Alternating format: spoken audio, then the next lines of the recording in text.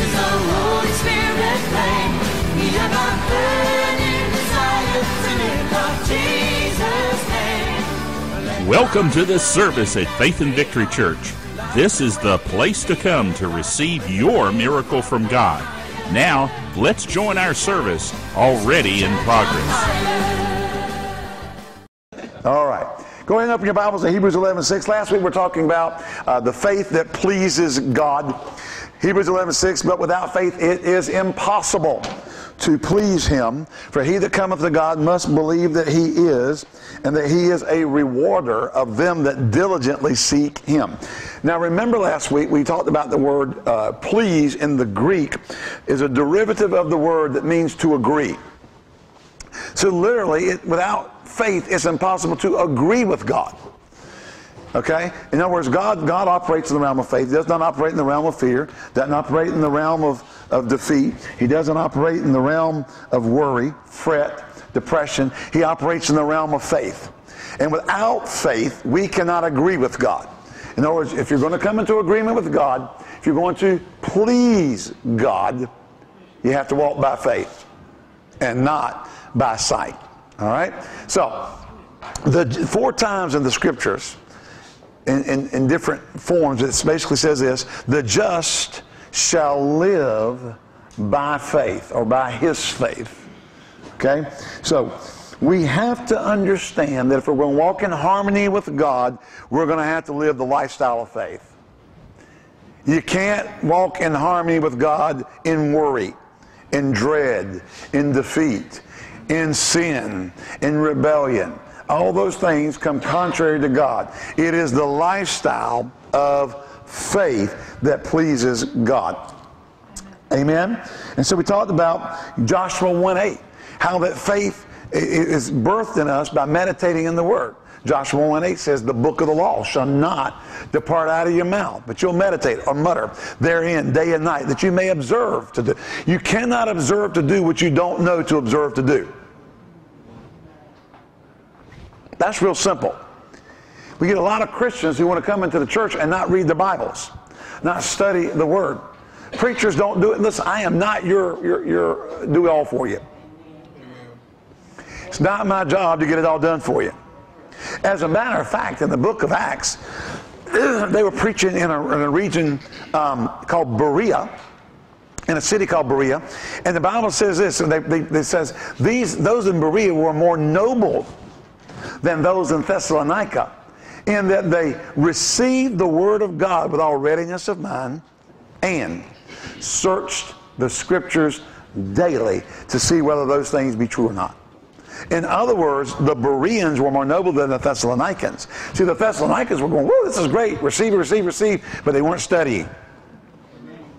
They weren't going to the Word for themselves. They were expecting Paul and Timothy and his team to get it all done for them, which is good, it points you in the right direction, but you got to take that and go to the Bible yourself. You got to meditate in the Word for yourself. You got to study the Word for yourself. Why? Faith comes by hearing, and hearing by the Word of God. The Word, remember, the Word there is Rhema, Romans 10:17. Faith comes by hearing, and hearing by the Word, the Rhematos of God, the revealed Word of God. You've got to study it to get it. Amen? You've got to get in there yourself. Pastor Ed showing up with a great sermon is good. It's inspirational. It gives you right points you in the right direction, helps bring maybe correction in areas where you're off, or helps give you good things. But you got to go study yourself. Brother Hagin used to say this. Hallelujah. He said, don't go out there and say, Brother Hagin said such and such. He said, you go study it for yourself, and you go out there and say, the Bible says such and such. You know, he may be your favorite Bible teacher, but you still can't use him as your crutch. You got to use the Bible. Grunt a couple times, or give me a holy oh me, or help me Jesus, or something. Or get up and walk out with your finger wagging, you can't take it anymore. Amen. No, we have to study the Word ourselves. Man, this is weird. I'm just looking over, seeing all these people over there. Like ADD. Do what? Yeah, and I've got, you know, I keep seeing me out here. Never ending you. Preach it to yourself. All right. So if faith comes by hearing the word, and that's the message. Actually, I think the Greek says the message heard. If faith is birthed in us by the rhema of God, the revealed word of God, we know that the Holy Ghost is working with us. You know, Jesus said that the Spirit, He'll come and bring to you all remembrance all things that I've taught you. Now remember, Jesus is the Word. So it's not just the things He said when He was walking on the earth. He is the Word. He is the Logos. In the beginning was the Word was with God, the Word was God. Same was in the beginning with God. John 1:1. Then verse 14 says, and the Word was made flesh and dwelt among us, and we beheld His glory as the only begotten of the Father. And the word dwelt there is tabernacled. Actually, one translation says tented. Okay? Same word in reference to the tabernacle of the Old Covenant. See, Jesus came and tabernacled among us. He brought the glory of God to the earth. Well, see, He is the Word. So the Holy Ghost is going to reveal everything God says.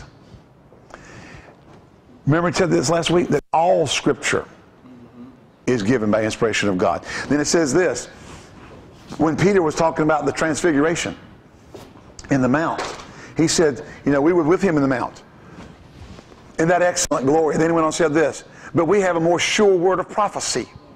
All Scripture is given by inspiration of God. So what? The written word takes precedent over anything you hear. Amen.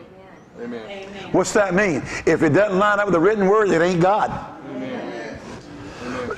Amen. Amen. If you get something, you get some heavy revy, you come, Pastor, I was in bed last night and I heard the voice of God, and there was a glowing figure appeared unto me, and it told me such and such. And I go, but that's not in the Bible. I can't help it. I heard. It doesn't matter what you heard. Peter said he was with Jesus in the mount when he saw the excellent glory, and he was transfigured, and his raiment became glistening and brighter than the noonday sun. And Elijah and Moses appeared with him, and he woke up and saw all that, and he said, we were there. But we have a more sure word of prophecy. All Scripture is given.